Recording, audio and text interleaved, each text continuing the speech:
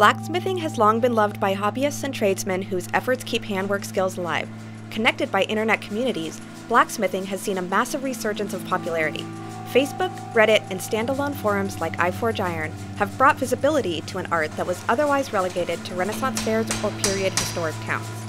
James Austin is a blacksmith from the California Bay Area, and despite his humble nature, is among the most talented metalworkers in the state. His knowledge of working metal, combined with his proficiency at teaching these skills to newcomers and his passion for reconstructing traditional techniques, make him an asset to the art and trade of smithing.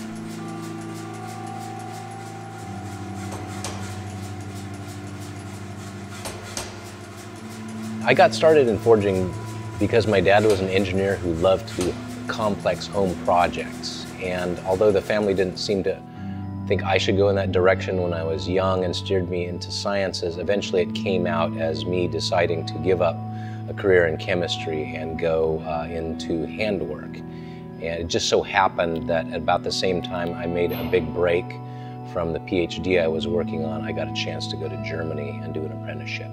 I knew a certain amount of handwork, metalwork to begin with, but I didn't know anything about blacksmithing. And I also found myself surrounded by really beautiful old metalwork. If I would ever get on my bicycle and go out and visit chapels or towns around my area, I could see the most amazing handwork from 200–300 years ago.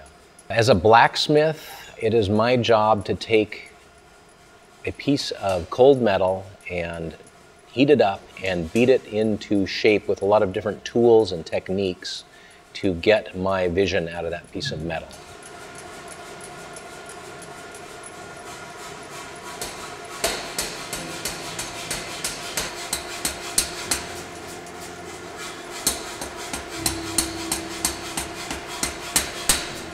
And so over the years, I've taken care to collect a lot of techniques and either made or collected a lot of tools to help me do that.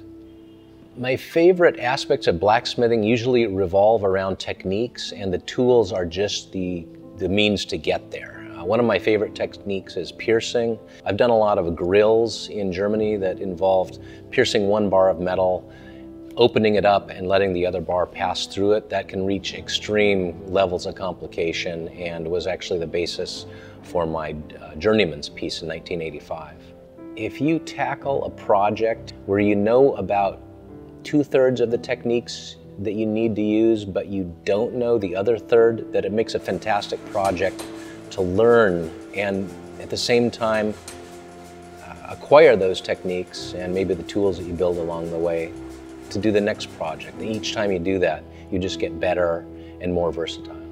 I find my inspiration in historical technique, and it's probably because I wanted to be an archaeologist when I was a little kid. That interest in really old artifacts and old ways of making things was always with me, and it just got the upper hand at a certain point, and I decided to make it a job.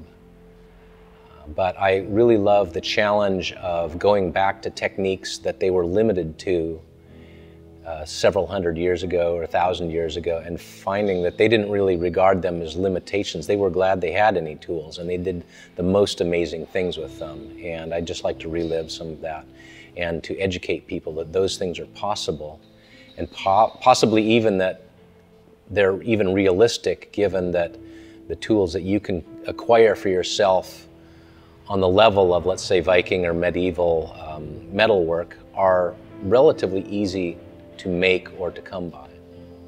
Part of my ongoing training of myself, which will never stop because I just have too many ideas I want to try, the next thing I want to do is I want to go to Sweden and Norway and learn traditional axe making for the wood building trades there. They build traditional wooden houses there, they always have, and to maintain their building stock and to build wonderful new traditional buildings, they use traditional axes, and they actually support the blacksmiths who want to make axes for that purpose. The first advice I'd give to a novice blacksmith is that you need to be extremely patient. You have to love blacksmithing. You have to love just banging on metal, even when it's not working right.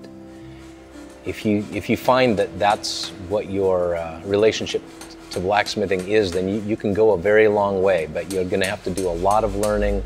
It's a very steep learning curve at the beginning, and yet you are doing something with your hands that will show you every bit of progress you're making. And in fact, you'll have it recorded for the rest of your life if you keep what you make. So just be patient, be focused, and look at the progress you're making to keep up your spirits at it, because it's a wonderful trade.